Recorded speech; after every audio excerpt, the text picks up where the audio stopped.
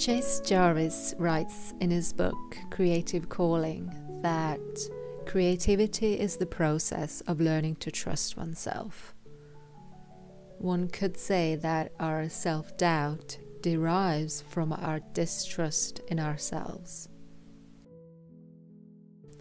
Susan Hiller once said in an interview that when she was a young artist, she had both incredible confidence and total lack of confidence. And that lack of confidence, according to her, came from not knowing whether this would work out. Yet, she also said, and I quote, "And yet I so enjoyed doing what I wanted to do, and the level of pleasure was so extreme, it overcame fear."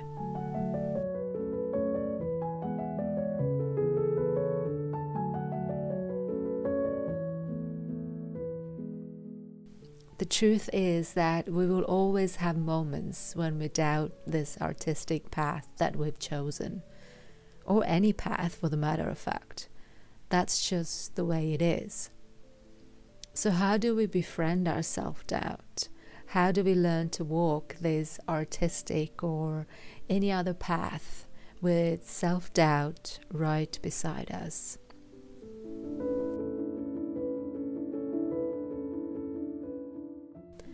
I think the answer lies somewhere between committing to what gives us pleasure and then through that learning to trust in our magic. 8 of Stones in the Gentle Tarot, which is 8 of Pentacles in the traditional deck, says that too often we deny ourselves what gives us pleasure. Maybe we're stuck in a comparison loop. We look at the artists that are way ahead of us and compare our beginning to their middle. What's the point, we say?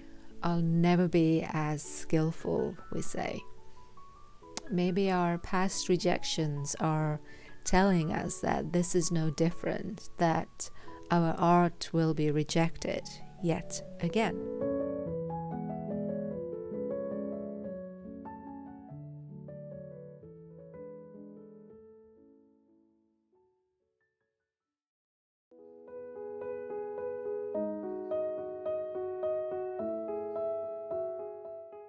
The words of one of my photography tutors comes to mind.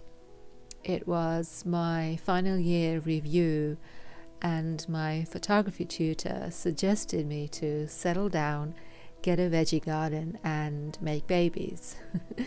To put a little bit more of a context around it, I should say that I was what they refer to as a mature student. Granted, I never pursued a photography career. But that comment by that tutor definitely left a dent.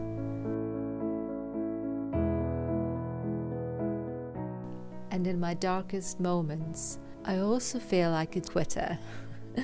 The amount of projects I've started and never finished is miles long. So why would this idea of being an artist be any different? What makes this time different? Why should I commit to this? Can I even commit to it wholeheartedly? All those fears and those doubts just flood in all at the same time.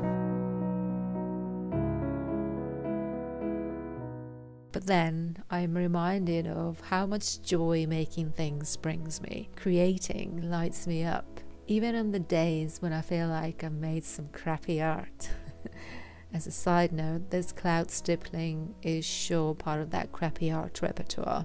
But I know that I can come back tomorrow and start again. Build on the previous sketch, learn from my mistakes, hopefully, and bit by bit get better at it.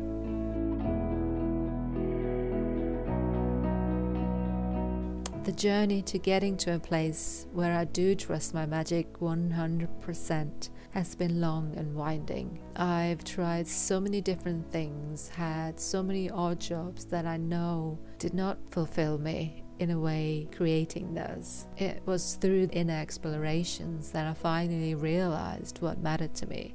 And I know this whole finding your purpose thing is so cliche, But it did allow me to start exploring how I want to spend my time and what I actually want to dedicate my time and energy to. If there's any advice in here somewhere for anyone who struggles with self-doubt, get clear on your intentions. Know your deep-rooted why behind this desire to become an artist or a writer or whatever your heart's desire. To explore your inner landscapes through whichever medium calls for you. Befriend your self-doubt through learning to trust yourself and your magic.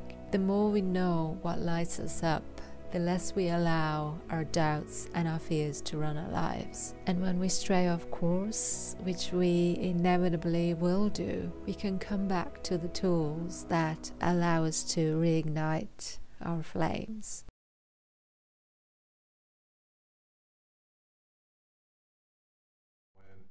That one like I've got in the car is good, where it's a button and it just brings it open. Like, how are you supposed to work with this thing? I've been working with this thing for like 2 hours now.